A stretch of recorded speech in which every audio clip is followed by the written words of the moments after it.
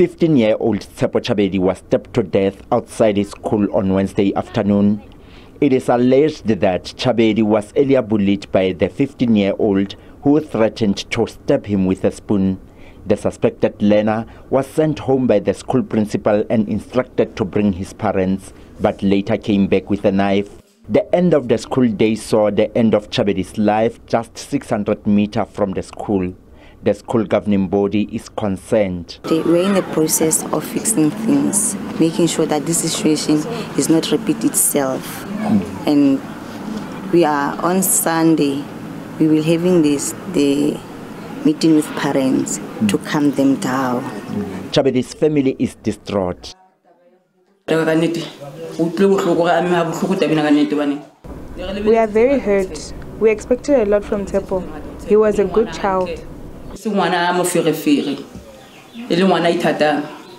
Free State Department of Education says counseling will be provided to learners and teachers. The Free State Education MEC, Dr. Tate Mahwe, has expressed shock after a grade 6 boy learner from Zama Primary School in Zastron was allegedly stabbed to death by a fellow grade 6 boy learner with a knife. The incident happened outside the school premises, about 600 meters away from the school.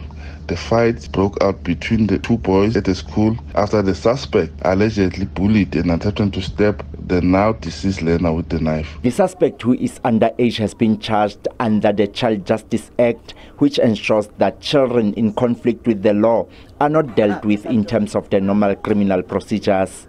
He is currently detained at a place of safety under police guard until his first court appearance. Konelo Lekhafola, SABC News, Zastron.